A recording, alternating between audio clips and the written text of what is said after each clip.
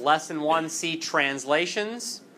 That's going to be our main focus, translations. There are really 4 different types of things where shapes move or change, and those are all titled transformations. Today the focus is on translations, which is basically where a figure is sliding along a line without turning. Tomorrow we'll deal with reflections, where we have a shape that's reflected across a line, kind of like a mirror image. And then the next day we will deal with rotations, and we'll go a little bit more in depth, like I said earlier, than you may have done last year if you talked about all 3 of these things. So, quickly, identify each type of transformation in 1 through 4. If you're not sure, look at the picture that had all 3 of them in it, the one that we just talked about. I'll give you about maybe 30 seconds to do all 4 of those. Number 1 is a reflection, because the figure, the quadrilateral, is flipping across the y-axis, where the y-axis is like the mirror. Number 2, the triangle is sliding along a straight line, so that is a translation. Number 3, we have the figure sliding once again across a straight line, much like number 2, so that's a translation. And then number 4 is rotating about 0, 0, or the origin.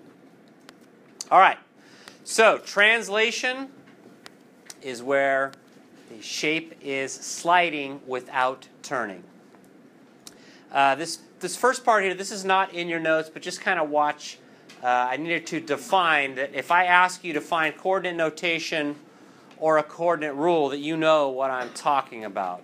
A coordinate notation or coordinate rule is a formula that explains a translation, and they all look like this, where we have x comma y translates to x plus a number or x minus a number, comma y plus a number or y minus a number. That's what all of our coordinate rules will look like. So for example, if I take the ordered pair -2, 5, and I plot it on that coordinate plane, it would be right there, would look like that.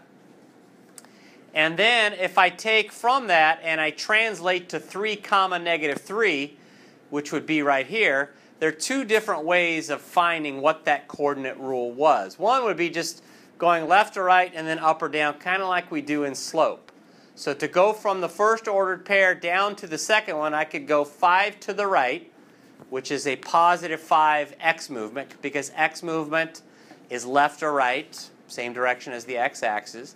And then from there, I would have to go in the downward direction, or in the y direction, -8. So that alone could give me my coordinate rule. Or I could look at it this way. If I look at my 2 x coordinates of my ordered pairs, to get from -2 to +3, I would have to add 5 to that. And then if I look at both of my y values, to get from 5 to -3, I would subtract 8. So there are several different ways of getting to that coordinate rule. But in this problem, going from -2, 5 to 3, -3, that's a coordinate rule of x, y translates to x plus 5, y minus 8. I moved 5 in the x direction, and then I moved -8 in the y direction. Okay? And that should seem fairly simple. All right, let's go to, and I guess I should mention this, the original shape that we happen to start with, which in this problem happens to be an ordered pair, that's always referred to as the pre-image.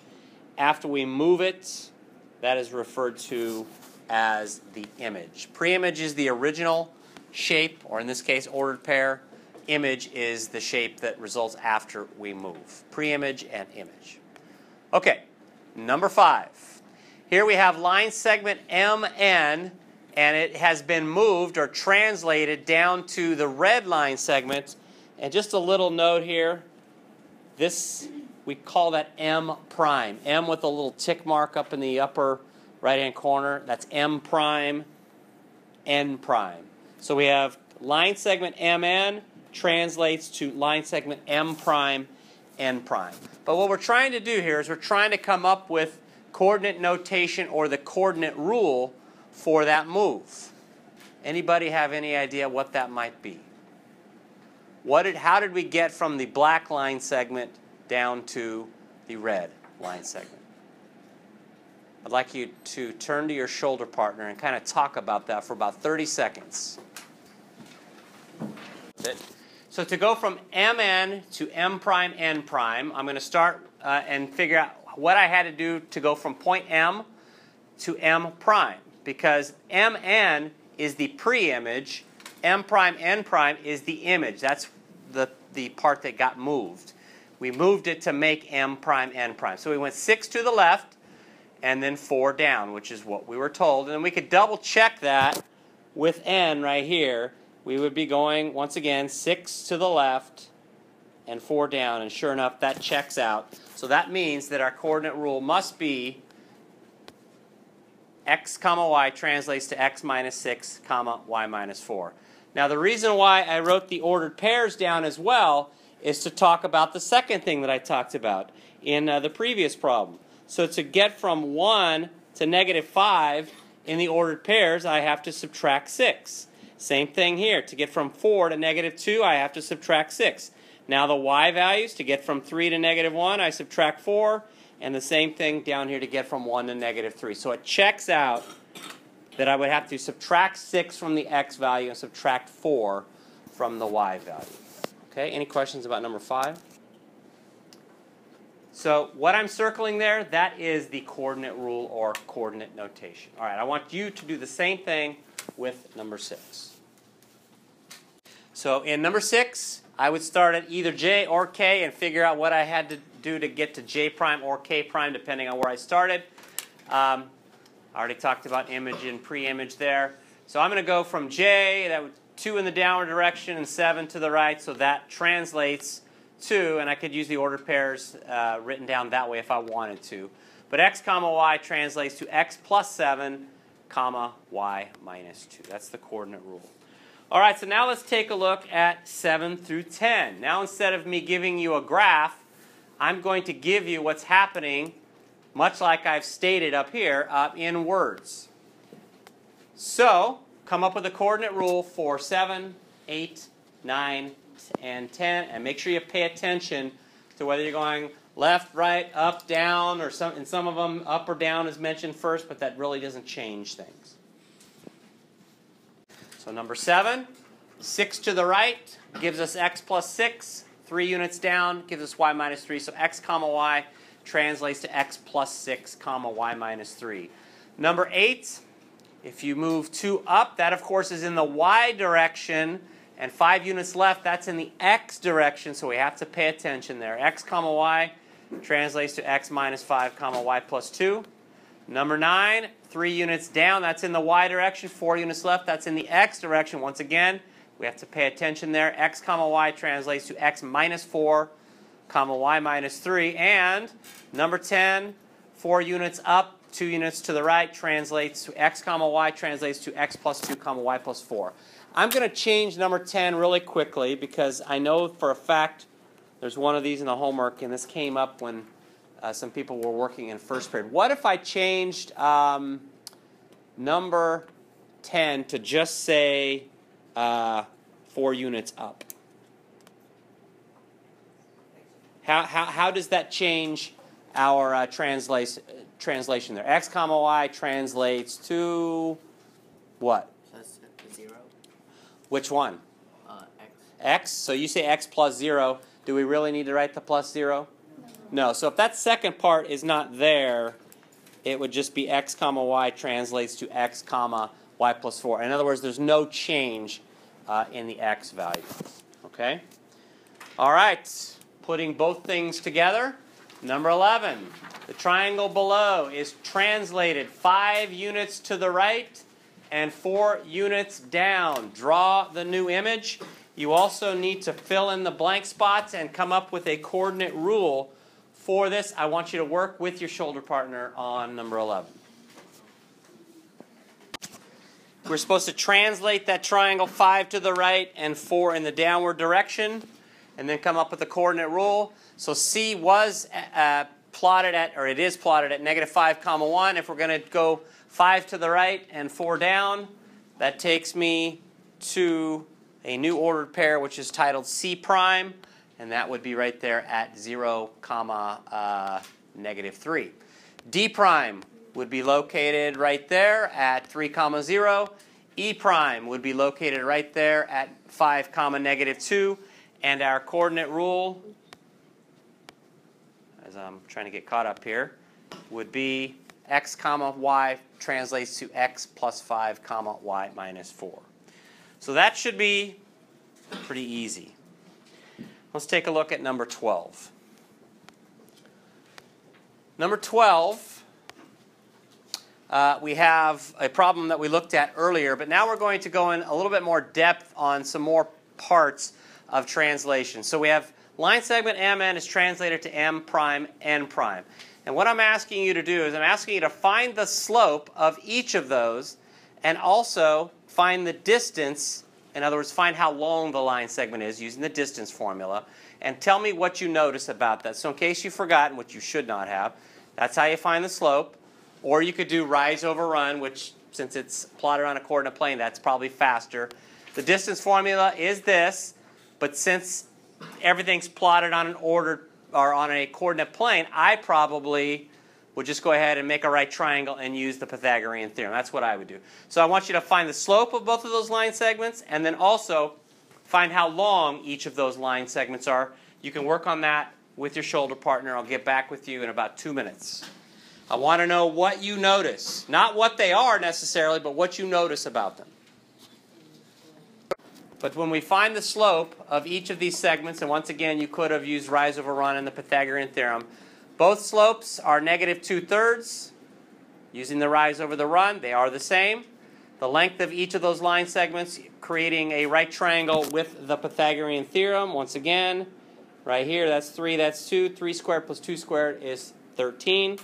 Same thing there. 3 squared plus 2 squared is 13, so the square root of 13 is the distance right there. So what happens when you translate any figure, the slopes end up being the same of all the corresponding sides, and the lengths of all the corresponding sides happen to be exactly the same. So the shape does not change when you translate. So based on what I just said, I'm going to give you some information here. Here's the picture of a translation we did in an earlier problem, and this is written down in your notes, that picture. If I tell you that line segment DE, and line segment DE is right here, by the way, if I tell you that the slope of that is -1, you should now know what the slope of this line segment is, D prime, E prime. What is the slope of that? It's -1. They are corresponding sides, therefore they will have the same slope. If I now tell you that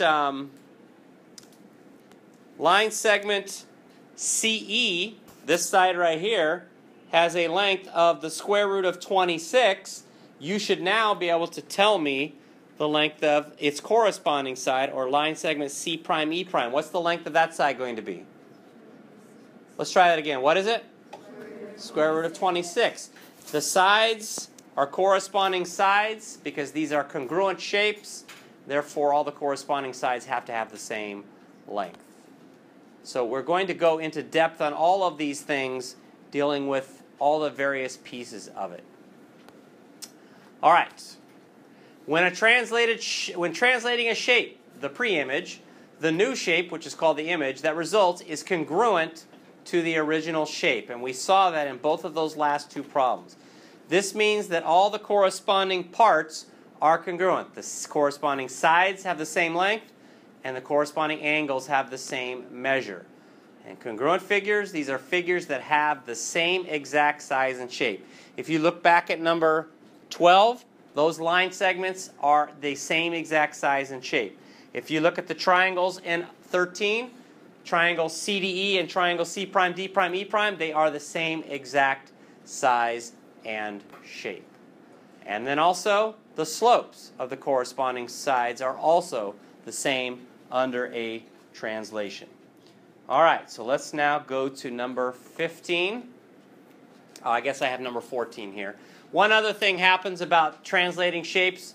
If I connect C to C prime and find the slope, and if I connect D to D prime and find its slope, and if I connect E to E prime and find its slope, what do you think happens with all those slopes? They're all the same. In fact, they're all negative 4/5. So lots of things happen under a translation. All right, let's now go to number 15. I want you to take that quadrilateral, translate it 4 to the left and 3 up, find the coordinates of the image, and then I want you to find in your notes in that left-hand column where it says line segment AB, line segment A prime, B prime, that represents the lengths of the line segments, and the next column right next to that on the right-hand side represents the slope. So what you're going to do is you're going to translate it and then find the length. And then you have all this stuff down below it, and then you're going to find the slope. And then all this stuff down below it. I want you to figure out the translation and then find the lengths of all the sides and the slopes of all the sides of both the original pre-image and the translated image. I'll give you a couple of minutes to do that. So first thing we need to do is to translate the figure. Just starting with one vertex at a time. That's the easiest, probably the easiest way to deal with this. And so the translated figure looks like this. And then you were supposed to come up with the lengths of each of the sides on both figures and the slope, and then compare those two things. So the lengths should all look like this, square root of 10 there and square root of 10 there. And the reason is because we could make a right triangle here. This is side length 1 and 3. Same thing there. That ends up being the square root of 10 when we use the Pythagorean theorem. BC, that's easy. That is a length of 3. Same thing with B prime, C prime. CD and C prime, D prime. Those are both easy. And then on AD and A prime, D prime, you would have to use the Pythagorean theorem. Any questions on the lengths? Okay. And then the slopes, just use the rise over the run. 1/3, 1/3, BC, and B prime, C prime. This was the one that some of you had forgotten. When you have a vertical line that has a slope that is undefined. You have 3/0. That is also undefined. Any horizontal line like CD and C prime, D prime, those both have a slope of 0. And AD and A prime, D prime have slopes that are -2. Any questions about any of those? All right, and then if we were to take and connect A to A prime, B to B prime, C to C prime, D to D prime, they would all have the same slope. And in fact, the slopes would be -3/4. All right, I've got one more thing that I need you to add to your notes, and that would be this right here. Go ahead and please add this translation summary in your notes, because we're going to keep coming back to this idea. Translated figures, corresponding sides have the same length. We did some work with that. Corresponding angles have the same measure. We haven't dealt with the angles quite yet. We will in about a week. Corresponding sides are parallel to each other, which means that their slopes are the same. So I'll give you about a minute or so to get that written down.